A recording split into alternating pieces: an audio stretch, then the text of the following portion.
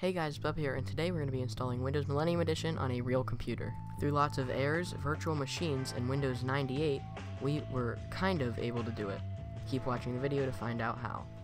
I tried installing Windows ME natively from a USB, however I got tons of errors.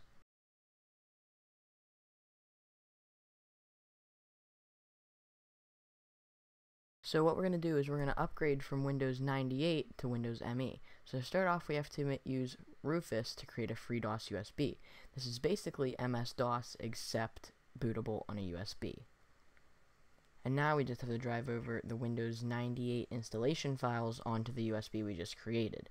And now, booting into that USB, all we have to do is CD into Windows 98 and run setup. And we have the infamous scan disk. And we were so close, but yet so far. But there is a workaround to this little memory issue. We have to use switches to set up Windows 98. So setup /is and skip scan disk, and /nm means no minimum, which will bypass this error.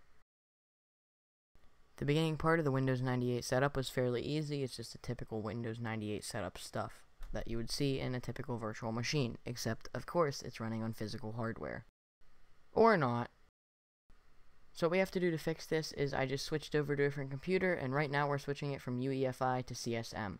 I don't know why it was the other computer, but I think switching to a new computer will help fix that issue, mostly because it actually has a normal BIOS setup instead of the other one, which is that Toshiba setup utility with the mouse.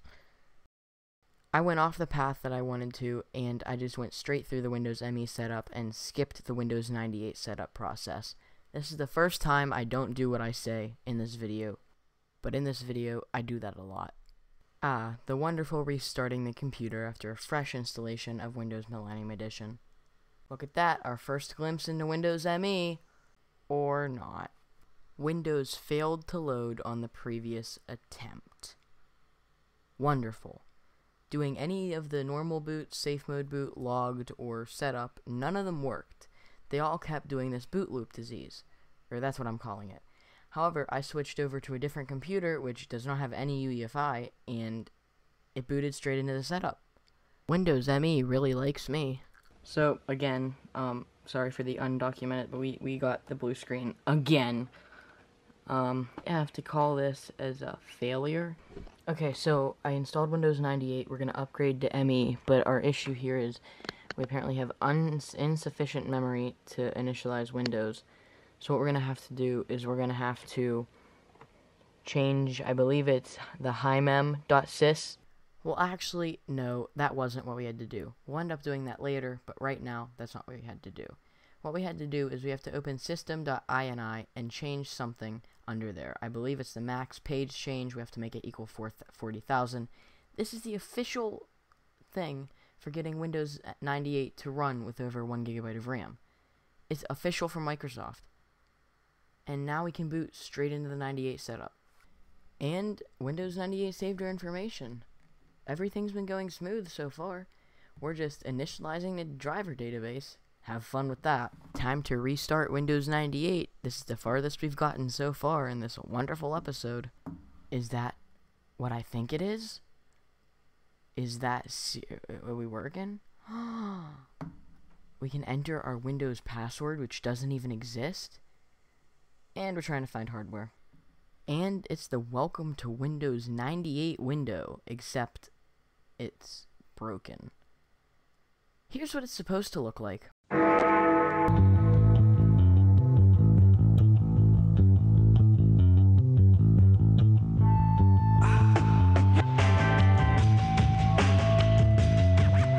So, I think you get the idea. So running the Windows ME setup, we get not enough memory. So I replaced hymem with hymemx and reran setup, and now we can't check the hard drives because it's USB. So as we're running scan disk and we're rerunning setup, we want it to run in MS-DOS mode. I just clicked yes. And this popped up. I didn't even bother with it, I just clicked OK, and we got the same error. New plan. So we're going to be upgrading from Windows 98 to Windows ME on a virtual machine. So we're going to boot off the USB. How do we do that? Well, we have to set the hard disk to a physical disk. You may be asking, how do I do that? Well, in VMware Player, all you have to do is go into the device menu, click Add, Hard Disk, IDE, and use a physical disk. And as long as USB is plugged in, just select the right drive. And once we do that, it's ready to boot off that hard disk. And we booted straight into our fresh install of Windows 98 2nd Edition. So now we're going to run the Windows ME setup straight off the USB, and we're installing it. And it's time to restart Windows ME. And there's our logon screen. We are installing, or have installed, Windows ME in a virtual machine on a hard disk.